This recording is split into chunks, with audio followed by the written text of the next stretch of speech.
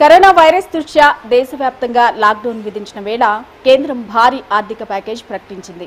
ఆహార అవసరాలు, రోజువారీ అవసరాలకు సాయంగా గరీబ్ కళ్యాణ్ స్కీమ్ పేరుతో 1.70 లక్ష కోట్ల ఆర్థిక ప్యాకేజీని ప్రకటిస్తున్నట్లు కేంద్ర ఆర్థిక మంత్రి నిర్మలా సీతారామన్ వెల్లడించారు.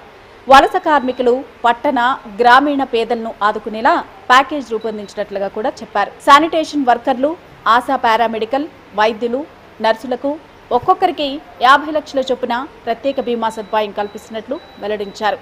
నెలకు 5 కేజీల బియ్యం లేదా 5 కేజీల గోధుమలు, కేజీ పప్పు, దీనికి అదనంగా మరో 5 కేజీలను వచ్చే 3 నెలలకు ఉచితంగా అందిస్తామని స్పష్టం చేశారు. ఇక రైతులకు పీఎం కిసాన్ సమ్మాన్ నిధి ద్వారా 6,000లో మొదటి భాగం 2,000 ఇప్పుడే ఇస్తామని తెలిపారు. ఇక ఉపాధి హామీ పథకం ద్వారా 5 కోట్ల కుటుంబాలకు ప్రయోజనం. ఈ పెంపు ద్వారా అదనంగా 2,000 ప్రతి కుటుంబానికి అందుతుందన్నారు. ఇక 20 కోట్ల మంది మహిళా జన్ధన్ అకౌంటుదారులు 500 ఎక్స్గ్రేషియాను 3 నెలల పాటు అందిస్తామని కేంద్ర మంత్రి నిర్మలా సీతారామన్ తెలిపారు. వితంతువులు, దివ్యాంగులు, వృద్ధులు 1,000 రూపాయల ఎక్స్గ్రేషియా ప్రకటించారు. ఇక దీనివల్ల 3 కోట్ల మందికి ప్రయోజనం కలుగుతుందని అన్నారు. ఉజ్వల పథకం ద్వారా 3 నెలల పాటు ఉచిత సిలిండర్లు అందిస్తామని కూడా తెలిపారు.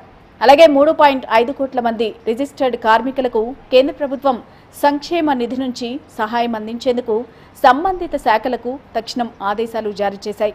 అన్ని రకాల వైద్య పరీక్షలు, స్క్రీనింగ్ పరీక్షలు, అవసరమైన ఇతర అన్ని పరీక్షలు చేయడానికి ఈ నిధిని ఉపయోగించాలని అన్ని రాష్ట్రాల ప్రభుత్వాలకు సూచించారు. ప్రధానమంత్రి గరీబ్ కళ్యాణ్ యోజన పథకం ద్వారా ప్రకటించిన ఈ ప్యాకేజ్ పేదలెవరూ కూడా ఆకలితో మరణించకుండా చర్యలు తీసుకుంటున్నట్లు నిర్మలా సీతారామన్ స్పష్టం చేశారు. ఇక ఈ ప్రయోజనాలకు సంబంధించిన నగదు పేదల ఖాతాల్లోకి నేరుగా బదిలీ చేస్తామని ఆమె తెలిపారు. పాఠశాలలు, కళాశాలల్ని దేశవ్యాప్తంగా మూసివేస్తున్నట్లుగా కేంద్ర ప్రభుత్వం ప్రకటించింది. కరోనా వైరస్ కేసులు పెరగడం చూసి CBSE పరీక్షా కేంద్రాలకు సంబంధించి కొత్త మార్గదర్శకాలను విడుదల చేసింది. పరీక్ష రాసే విద్యార్థుల మధ్య కనీసం 1 మీటర్ దూరం ఉండాలి అని నిర్దేశించింది. పరీక్ష హాల్లో 24 మంది విద్యార్థులకు అంటే ఎక్కువగా ఉండరాదని, పరీక్షా కేంద్రాల గదులు చిన్నవైతే విద్యార్థులను విభజించి వేర్వేరు గదుల్లో రాసే విధంగా ఏర్పాటు చేయాలని కేంద్రం సూచించింది. CBSE, JEE పరీక్షలు వాయిదా వేస్తున్నట్లు కేంద్ర ప్రభుత్వం ఉత్తర్వులు జారీ చేసింది. భారతదేశ పర్యాటక రంగంపైన కరోనా ప్రభావం పడింది. ఈ రంగంలో 5 లక్షల కోట్ల విలువైన వ్యాపారం దెబ్బతిందని పార్లమెంటరీ స్టాండింగ్ కమిటీకి పర్యాటక మంత్రిత్వ శాఖ పేర్కొంది. ఇక దేశంలోని చారిత్రక భవనాలన్నీ కూడా మూసివేయాలని కేంద్ర ప్రభుత్వం ఆదేశాలు జారీ చేసింది.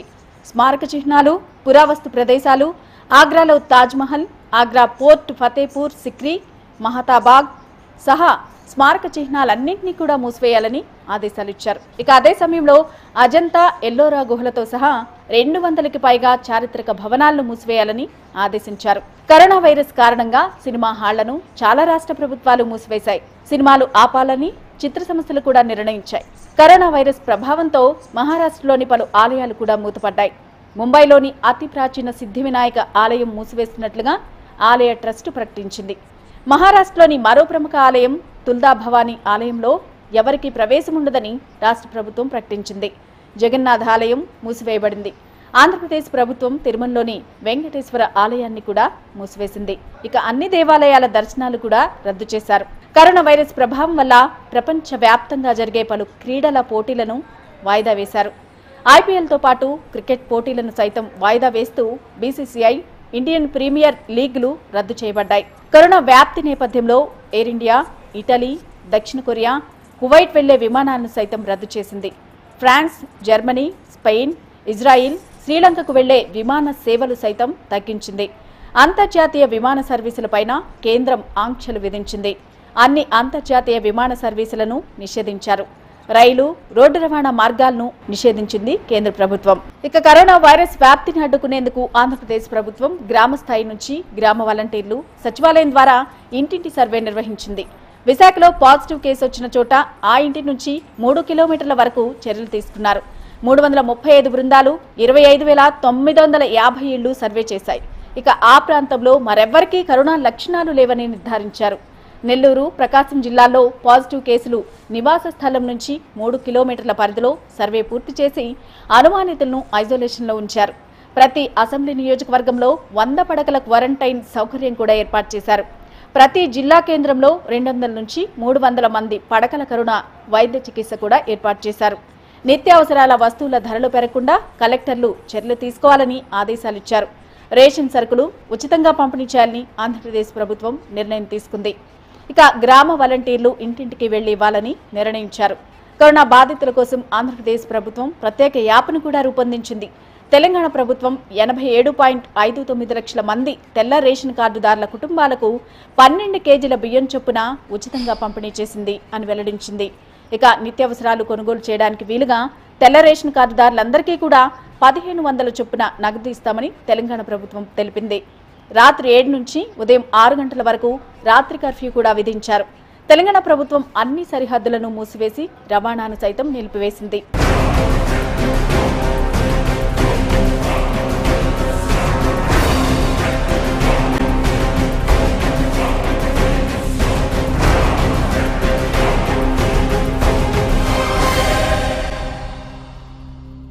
ప్రపంచవ్యాప్తంగా కరోనా వైరస్ బాధితులు రోజురోజుకు పెరుగుతుండటంతో దీనికి ఎప్పుడు ఎలా అడ్డుకట్టపడుతుందో తెలియక వందల కోట్ల మంది ఆందోళన చెందుతున్నారు. మహమ్మారికి ఇప్పటి వరకు ఎలాంటి చికిత్స, వ్యాక్సిన్ ఇంకా అందుబాటులోకి రాలేదు. ప్రపంచవ్యాప్తంగా అనేక మంది శాస్త్రవేత్తలు, సంస్థలు ముమ్మర పరిశోధనలు నిర్వహిస్తున్నాయి. దీంతో వ్యాక్సిన్ కోసం ప్రపంచం ఎంతో ఆత్రంగా ఎదురుచూస్తోంది.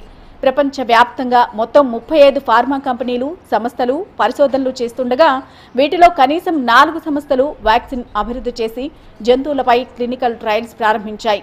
బోస్టన్కు చెందిన మోడర్నా థెరప్యూటిక్స్ బయోటిక్ సంస్థ కరోనా వైరస్కు వ్యాక్సిన్ అభివృద్ధి చేసి national institute of allergy and infectious డిసీజెస్తో కలిసి క్లినికల్ ట్రయల్ వేగవంతం చేసినట్లు America association of advancement in science journal తెలిపింది. ప్రపంచాన్ని వణికిస్తున్న కరోనా వైరస్ మహమ్మారిని నిలువరించడానికి సాధ్యమైనంత త్వరగా దేశీయ వ్యాక్సిన్ తీసుకురావాలని భారత్ ప్రయత్నిస్తోంది. ఇక ఆ దిశగా ముమ్మర ప్రయత్నాలు కూడా చేస్తూ వ్యాక్సిన్ తయారీ సంస్థలను ప్రోత్సహిస్తోంది. ఇప్పటికే భారత్ బయోటెక్ అభివృద్ధి చేసిన కోవాక్సిన్, జైడస్ క్యాడిలా తయారు చేసిన మరో వ్యాక్సిన్ క్లినికల్ ట్రయల్స్ కు అనుమతులిచ్చింది. తాజాగా దీనిపై భారత వైద్య పరిశోధన మండలి స్పందించింది. దేశంలో మానవులపై కరోనా వ్యాక్సిన్ క్లినికల్ ట్రయల్స్ మొదలయ్యాయని వెల్లడించింది. ఇక ఓ వ్యాక్సిన్ తయారీకి అత్యంత కీలకంగా భావించే ఈ ప్రక్రియలో దాదాపు 1000 మంది వాలంటీర్లు పాల్గొంటారని తెలిపింది. ప్రపంచంలో 60% వ్యాక్సిన్లు ఆఫ్రికా, యూరప్, ఆగ్నేషియాలోని తయారవుతున్నా వీరిలో భారత సంతతికి చెందిన వారే ఉంటున్నారని అన్నారు. వ్యాక్సిన్ల సరఫరాలో భారత్ కీలక పాత్ర పోషిస్తుందని తెలిపారు. ఇక 2 దశల్లో జరిగే ఈ క్లినికల్ ట్రయల్స్ ఫలితాలపై భారత్ మాత్రమే కాదు యావత్ ప్రపంచం ఆసక్తిగా ఎదురుచూస్తోంది. భారత్లో కరోనా వ్యాక్సిన్ కోసం అనేక పరిశోధనలు జరిగినా ఇప్పటి వరకు భారత్ బయోటెక్, జైడస్ క్యాడిలా మాత్రమే ఆశించిన మేర ఫలితాలు సాధించాయి. దీంతో ఈ 2 వ్యాక్సిన్ల క్లినికల్ ట్రయల్స్ 2 దశలకు అనుమతిచ్చారు. కోవిడ్ వ్యాధి మన భారతదేశంలో వచ్చిన తర్వాత దాని టీకా మందుల గురించిన పరిశోధనలు కూడా చాలా ఎక్కువగా జరుగుతున్నాయి. మన భారతదేశం యొక్క అదృష్టం ఏంటంటే ప్రపంచంలో ఉన్నటువంటి వ్యాక్సిన్లలో దాదాపు 60%, మనం హైదరాబాద్లో అయితే 40%, మిగతా చోట కూడా కలుపుకుంటే దాదాపు 60% వ్యాక్సిన్ల తయారీ భారతదేశంలోనే ఎక్కువ అనమాట. ప్రపంచం మొత్తానికి వ్యాక్సిన్లు ఇక్కడి నుంచి ఎక్కువ తయారవుతాయి. ఇవాళ ఈ కోవిడ్ గురించి కూడా దాదాపు అన్ని పరిశోధనా కేంద్రాల్లో కూడా దాదాపు 6 నెలలుగా ఎన్నో ప్రయోగాలు చేసి ఇవాళ 8 చోట్ల మనకు బయటపడినవి 8, మనకు తెలియకుండా ఇంకా చాలా మంది ఉండొచ్చు. ఒక 8 మంది ఇక్కడ తయారు చేస్తున్నారు అనమాట. ఇది కాకుండా బయట నుంచి వచ్చేవి కూడా 2 ఉంటాయి. మోడర్నా, ఫైజర్ అనేది వచ్చేస్తున్నాయి. అంటే బయట తయారయ్యి ఇక్కడ మనం ఇంపోర్ట్ చేసి దిగుమతి చేసుకుని ఇక్కడ వాడుకునేది కూడా వస్తున్నాయి అనమాట. ఇవన్నీ కూడా డిసెంబర్ నెలలోనే వస్తున్నాయి. మన హైదరాబాద్ నగరాన్ని గురించి ఆలోచించినట్లయితే భారత్ బయోటెక్ ముఖ్యంగా ప్రధానమంత్రి ఆయన యొక్క వ్యక్తిగత హోదాలో ఆయన వచ్చి ఆయన అక్కడ సహకారం అందించి ఆయన సహకారంతో ఇక్కడ భారత్ బయోటెక్లో చేసేటువంటి వ్యాక్సిన్ మనకి చాలా గర్వకారణం అనమాట. అది రేబీస్ వ్యాక్సిన్, అది ఇన్యాక్టివేటెడ్ అంటే వైరస్, అది బాగా పనిచేస్తుందని మేమందరం నమ్ముతున్నాం. ఇది కాకుండా బయలాజికల్ ఈవెంట్స్ వాళ్ళు, అంటే బిఈ కంపెనీ వాళ్ళు ఏంటంటే వాళ్ళు ఆర్బిడి అనేది చాలా ప్రత్యేకం అనమాట. మిగతా వాళ్ళందరూ చేసే వ్యాక్సిన్ లాగా కాకుండా వీళ్ళు ఆర్బిడి అంటే రిసెప్టర్ బైండింగ్ డొమైన్కి సంబంధించిన వ్యాక్సిన్, అది ముఖ్యంగా ఇప్పుడు స్పైక్ ప్రోటీన్ అని బయట చెప్పుకుంటారు కదా, న్యూట్రలైజింగ్ యాంటీబాడీస్ ఎక్కువగా తయారయ్యేటువంటి వ్యాక్సిన్ బయాలజికల్ ఈవెంట్స్ వాళ్ళు చేస్తున్నారు.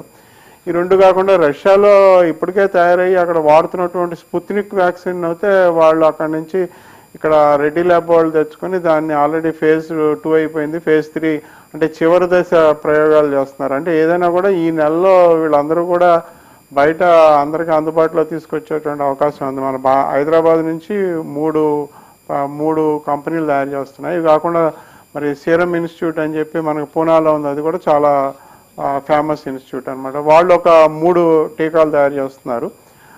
వాళ్ళలో ఆస్ట్రాజెనికా అనేది పాశ్చాత్య కంపెనీయే, కానీ అది మన ICMR కానీ మన ప్రభుత్వ సంస్థల సహకారంతో, వాళ్ళు department of science and technology సహకారంతోనూ serum ఇన్స్టిట్యూట్లో తయారు చేస్తున్నారు. 3 రకాల వ్యాక్సిన్లు 3 వేరే వేరే మార్గాల్లో తయారు చేస్తున్నారు.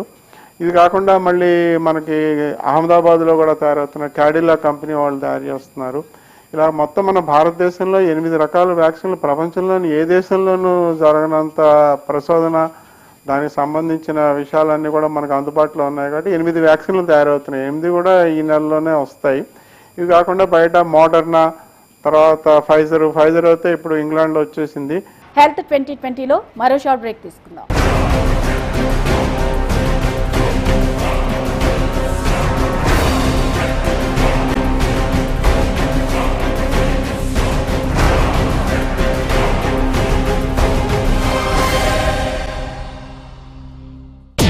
Super Speciality Hospitals, Hyderabad. 24/7 patient care. Image Hospital, Amirpet. 040-2375-9999. 90-524-99999. Image Hospital, Madhapur. 81-426-99999. 91-606-10000. Image Hospital, Amirpet. 040-2375-9999. 90-524-99999. Madhapur. 81-426-99999. 91-606-10000. Image Super Speciality Hospitals, Hyderabad.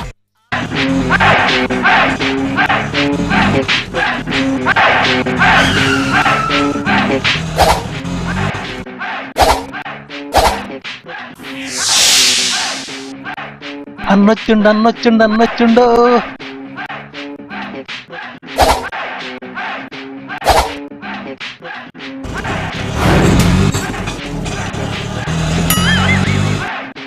అయిపోయి.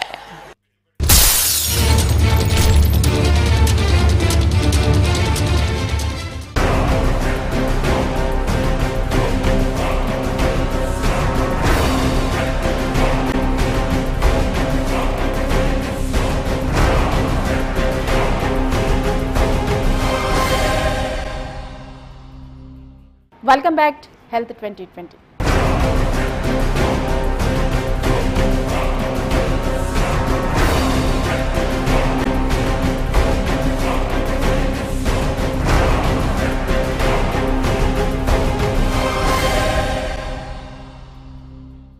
అమెరికా ఫార్మా సంస్థ ఫైజర్, జర్మనీకి చెందిన బయోఎన్టెక్ సంయుక్తంగా అభివృద్ధి చేసిన కరోనా టీకాను బ్రిటన్, బ్రెయిన్లు ఇప్పటికే అత్యవసర వినియోగం కింద పంపిణీ ప్రారంభించాయి. మహమ్మారితో సతమతమవుతున్న అమెరికాలో వ్యాక్సినేషన్ దిశగా తొలి అడుగు పడింది. ఫైజర్ వ్యాక్సిన్కు అమెరికా ఆహార ఔషధ నియంత్రణ సంస్థ అత్యవసర వినియోగ అనుమతులు కూడా మంజూరు చేసింది. FDA ఏర్పాటు చేసిన నిపుణుల కమిటీ ఫైజర్ బయోఎన్టెక్ COVID-19 వ్యాక్సిన్ను సిఫార్సు చేయడానికి అనుకూలంగా ఓటు వేసింది. ఈ సందర్భంగా జరిగిన ఓటింగ్లో ఫైజర్ నివేదికకు అనుకూలంగా 17, వ్యతిరేకంగా 4, తటస్థంగా 1 ఉండిపోయారు. అందుబాటులో ఉన్న శాస్త్రీయ ఆధారాలు ఆధారంగా ఫైజర్ బయోఎన్టెక్ COVID-19 టీకా 16 ఏళ్లు అంతకంటే ఎక్కువ వయసు గల వ్యక్తుల్లో ముప్పును తప్పిస్తుందా అనేది పరిశీలించామని నిపుణుల కమిటీ తెలిపింది. ఫైజర్ టీకా విషయమై FDA బృందం శాస్త్రీయ న్యాయస్థానంలో విచారణ కూడా చేపడుతోంది. వ్యాక్సిన్ సురక్షితమేనా? ఎలాంటి దుష్ప్రభావాలుంటాయి? దీని పనితీరు ఎలా ఉంది? అత్యవసర వినియోగానికి ఇది యోగ్యమైనదేనా అన్న విషయాలను లోతుగా చర్చిస్తారు. ఇక ఇందుకు సంబంధించి ప్రయోగ పరీక్షల డేటాను కూడా విశ్లేషిస్తారు అని FDA ఉన్నతాధికారి డోరన్ పింక్ తెలిపారు. క్లినికల్ ట్రయల్స్లో 44,000 మందికి ప్రయోగాత్మకంగా టీకా అందించిన ఫైజర్ ఫలితాలను నమోదు చేసింది. టీకా ప్రభావవంతంగా పనిచేస్తోందని, ఎవరిలోనూ పెద్దగా దుష్ప్రభావాలు కనిపించడం లేదని నిపుణులు గుర్తించారు. అయితే HIV, ఇతర వైరస్లతో బాధపడుతున్న వారిలో ఇది ఎలాంటి ప్రభావం చూపిస్తుంది? గర్భిణులకు ఈ టీకాను సిఫార్సు చేయొచ్చా అన్న విషయాలపై నిపుణులు లోతుగా చర్చించారు. ఇక అమెరికాలోను ఇండియాలోను ఒక్కసారే ప్రయోగిస్తున్నారు, ఇక్కడ వచ్చేస్తుంది, అది కూడా వస్తుంది. ఇలాగ మొత్తం దాదాపు 10 వ్యాక్సిన్లు ఈ నెలలో మనకి అందుబాటులోకి వస్తాయి అన్నమాట. వీటి ఖరీదు కూడా చాలా తక్కువగా ఉంటుంది. ఎందుకంటే వ్యాక్సిన్లు అనేవి ముఖ్యంగా ప్రభుత్వ సహకారంతో, ప్రభుత్వ వాళ్ళ యొక్క సహాయ సహకారంతో, వాళ్ళ యొక్క మనీ, వాళ్ళ యొక్క ఫైనాన్స్ సహకారంతో వస్తుంది. కాబట్టి వ్యాక్సిన్ల ఖర్చు కూడా చాలా తక్కువగా ఉంటుంది. అంటే దాదాపు ఒక్కొక్క వ్యాక్సిన్ ఇవ్వడానికి 100 రూపాయలు 200 కన్నా ఎక్కువ ఖర్చు అవ్వదు. కాకపోతే వ్యాక్సిన్ ఇచ్చిన తర్వాత ఒక 14 రోజులకో 21 రోజులకో న్యూట్రలైజింగ్ యాంటీబాడీస్ వచ్చాయా లేదో చూసుకోవాలన్నమాట. అంటే వాళ్ళ ఎఫెక్టివ్ టైటర్ వచ్చిందా లేదో చూసుకోవాలి. అది చూసుకుని ఆ 14-21 రోజులకి ఆ యాంటీబాడీ టైటర్ సరిపోయినంత రానట్లయితే వాళ్ళకి మళ్ళీ రెండో బూస్టర్ డోస్ కూడా ఇవ్వాల్సి ఉంటుంది అనమాట. ఇవాళ మనకు అందుబాటులో ఉన్నటువంటి వైరస్ వ్యాక్సిన్లన్నీ కూడా ఒకసారి ఇచ్చినంత మాత్రాన అది పూర్తిగా మనకి నిరోధాన్ని కలిగించవు. కాబట్టి సెకండ్ బూస్టర్ డోస్ కూడా ఇవ్వాలన్నమాట. ఇలాగా చాలా వరకు మనం ఒక 50% వైరస్ యొక్క ప్రక్రియ జరగకుండా ఆపచ్చు. కానీ మొత్తం 100% మనం వాళ్ళ వ్యాక్సిన్ ద్వారా నిరోధిస్తామని చెప్పుకోవడానికి లేదు. ఏదైనా కూడా మనం తీసుకోవాల్సిన జాగ్రత్తలు, మన యొక్క మరి మాస్కులు వాడటం అయితే, చేతులు కడుక్కోవటం అంటే, దూరం, ఈ 3 కారణాలు దూరం పాటించడం, ఈ 3 కారణాలు అనేవి వ్యాక్సిన్ల కన్నా ఎంతో విలువైనవి. వీటి వల్ల మనం ఇవాళ దీన్ని నిరోధించవచ్చు లేదా నివారించవచ్చు. కానీ రాబోయే వ్యాక్సిన్ల వల్ల ఒక 50% వరకు మనం ఈ కరోనా వైరస్ని నివారించుకోవచ్చు. ఖర్చు తక్కువగానే ఉంటుంది. దీనివల్ల దుష్ప్రభావాలు ఏం లేవు. దాదాపు ఇవాళ మన ఉన్నటువంటి 10 రకాల వ్యాక్సిన్లలో కూడా దుష్ప్రభావాలు ఏం లేవు. ట్రాన్స్వర్స్ మైలైటిస్ అని ఇలాంటి కొన్ని నరాలకు సంబంధించిన వ్యాధులు వచ్చాయని చెప్పుకున్నారు. కానీ ఇవాళ ఈ రాబోయే 10 వ్యాక్సిన్లో కూడా ఎటువంటి దుష్ప్రభావాలు లేవు. ఇవన్నీ కూడా అందుబాటులోకి వస్తాయి. దాదాపు ఒక 6 నెలల లోపల భారతదేశంలో దాదాపు 10% మందికి, ఇంకా ఎక్కువ మందికి, 20% మందికి కూడా ఈ టీకా మందుని ప్రభుత్వం ఉచితంగా కానీ లేదా తక్కువ ఖర్చుతో కానీ అందుబాటులోకి చేసేటువంటి అవకాశం ఉంది. కాబట్టి అందరూ ఎదురు చూస్తున్నారు. అది ముఖ్యమైన విషయం ఏంటంటే ప్రపంచంలోని అన్ని దేశాలని మించి మన భారతదేశంలో ఇన్ని రకాల 8 రకాల వ్యాక్సిన్లు తయారవటం, తర్వాత వ్యాక్సిన్ ప్రొడక్షన్ కూడా లార్జ్ స్కేల్ ప్రొడక్షన్. ఇప్పుడు బయట చేసినా కూడా, ఇప్పుడు అమెరికాలో కానీ వేరే దేశాల్లో చేసిన వ్యాక్సిన్ కూడా ఎక్కువ తయారు చేయాలంటే మళ్ళీ అది కూడా తీసుకొచ్చి ఇక్కడే మ్యానుఫ్యాక్చరింగ్ చేయాలన్నమాట. అలాగా మన దేశం ఎంతో ముందంజలో ఉంది వ్యాక్సిన్ యొక్క నిర్మాణంలోను, వ్యాక్సిన్ తయారీలోను, వ్యాక్సిన్ తెలుసుకోవటంలోను మన శాస్త్రవేత్తలు ఎంతో ముందంజలో ఉన్నారు. ఇది మనకి చాలా గర్వకారణం అంటే.